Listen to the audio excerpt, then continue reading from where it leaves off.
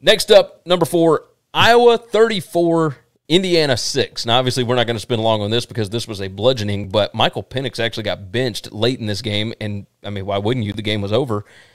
This was bloodshed.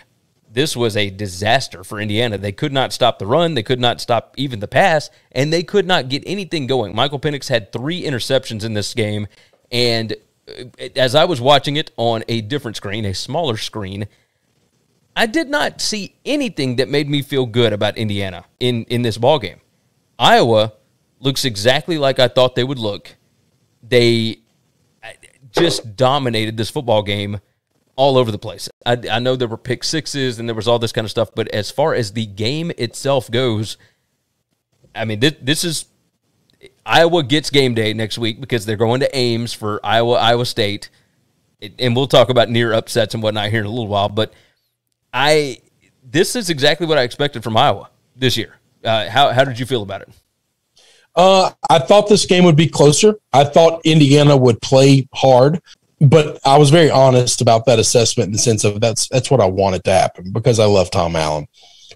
This Iowa team could be really good. This Iowa team could be special, and this could be the best team in the Big Ten West, definitely.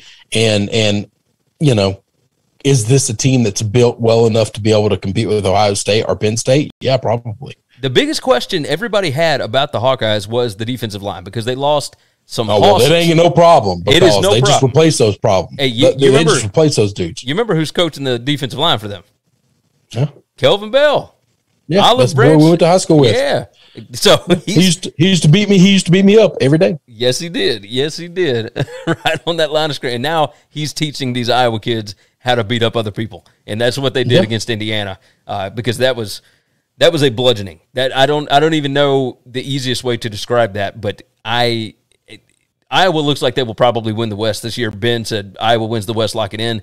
Yeah, that was my pick to win the West this offseason. Like, I feel really good about Kirk Ferentz's team. Thanks for listening to the Winning Cures Everything podcast. The website is winningcureseverything.com, and if you want to connect with us, we're on Twitter at GaryWCE, at Chris B. Giannini, at Winning Cures, or you can email us, Gary at winningcureseverything.com or Chris at winningcureseverything.com. Subscribe everywhere you need to subscribe, and we'll see you soon.